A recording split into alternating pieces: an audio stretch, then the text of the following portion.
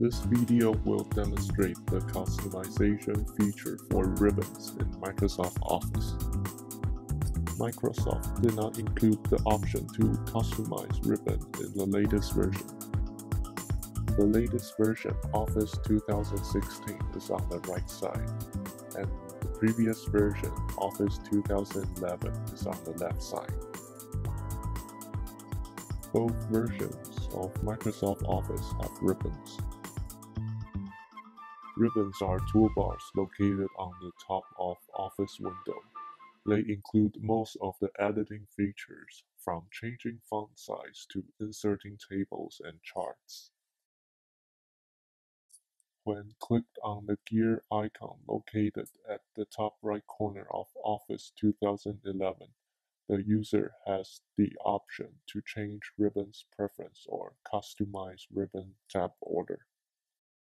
In the settings, user can turn the entire ribbon on or off, or expand the ribbon when document opens. The user can also show or hide tabs. Turning off the entire ribbon is an option in Office 2011 if the user prefers not to use ribbons. But in Office 2016, this is not an option. Now I will turn on the ribbon in this demo. Users can drag and drop ribbon tab order in the way they want.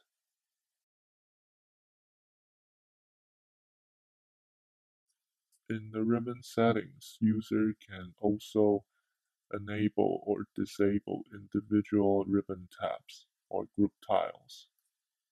This demo will show this feature in action.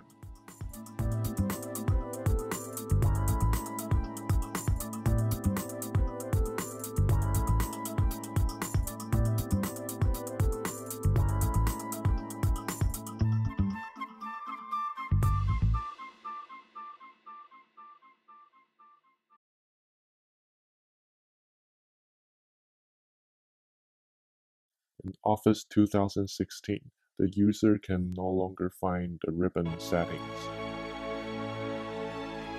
All the rich customization features are removed.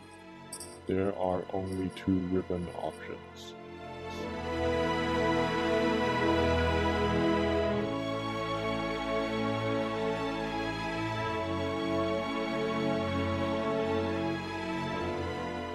Most users of Office 2016 are disappointed by Microsoft. Hopefully Microsoft will bring back the option to customize Ribbons tab. Thank you for watching.